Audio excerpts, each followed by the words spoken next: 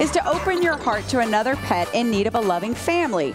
Shamara came to the Houston SPCA after her dog passed away to see if she could find a new pet to love. She saw Rosa and was completely taken by her sweet, expressive little eyes. Rosa, a 3-month-old Chihuahua Terrier mix, had been in the care of the Houston SPCA for almost a month while recovering from a severe wound on her flank. The Houston SPCA's 24-hour injured animal ambulance had dispatched late one night to rescue the little pup.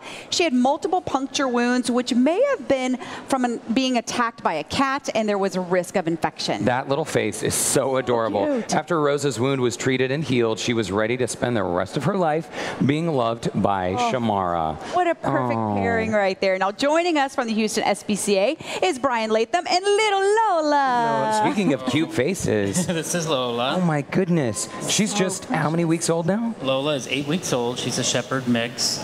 She just came out of a foster home, and we learned a lot about her. She's a really high energy pup.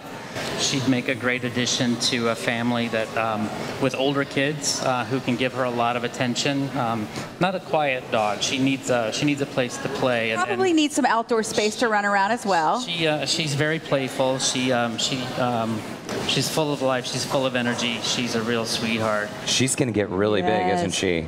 She's at least going to be medium-sized to maybe towards the larger size, for sure. One of the things I love, her little paws. She's super cute. Yeah, you can see the little white on her paws, and she gives really good puppy kisses, don't you? And Brian, we should point out that when people come to the Houston SPCA to adopt a new family member, they're good to go. They've had all their shots and vaccinations and everything, right? Absolutely. They've had all their vaccinations. They're up to date with all of the required tests and everything that they need. They are spayed or neutered.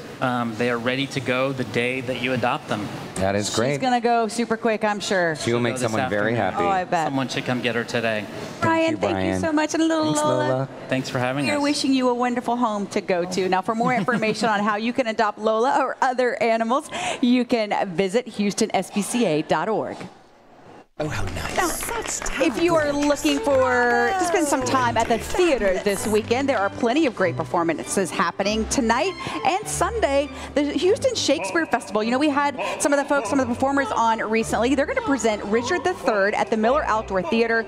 The show starts at 8:15 p.m. It is free. However, you can donate if you want to get in on one of their premium seats. All right, tonight and tomorrow at Match Houston, you can catch Tamarie's Merry Evening of Mistakes and Regrets. It's a fresh take on a cabaret-style show.